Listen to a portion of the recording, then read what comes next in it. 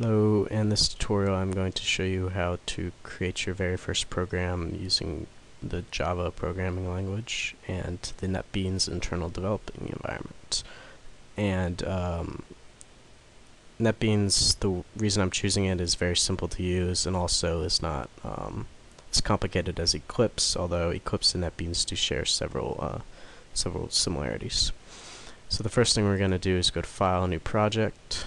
Going to select a Java application. Going to name our Java application. Going to do Hello World.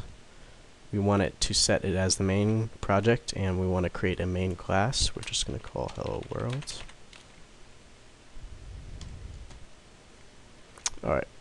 Right now, we're just going to ignore test packages, libraries, and test libraries. The main thing we're concerned with is this hello world.java. Just get rid of these comments. Alright. Now all Java code needs to be encompassed in a class. And in this case, public class hello world.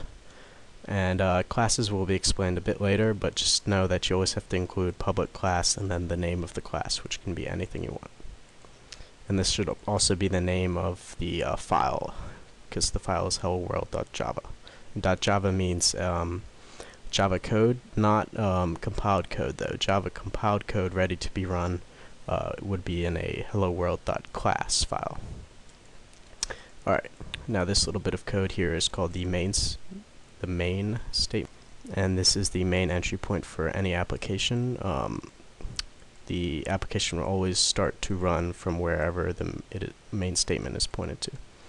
The public basically means that anyone can access it. Static void, you don't really have to concern yourself with this. You just know this, just copy and paste this wherever you want to create your applications. The main thing we're concerned with right here is compiling it and showing the result. So what we're actually going to do is we're just going to print something out to the console. And note that I did system.out.println or println, and I open a parentheses since this is what is known as a method. We have to provide the method with something, in which case we're providing it with a string, which is like any text. And in this case we're providing it with hello world. And we make sure to end it with a semicolon, just to tell the compiler that we're finished with that statement. And now in order to run this, we just click Run Main Project. And we see in our output hello world, it's printed hello world. And we can do something like add hello.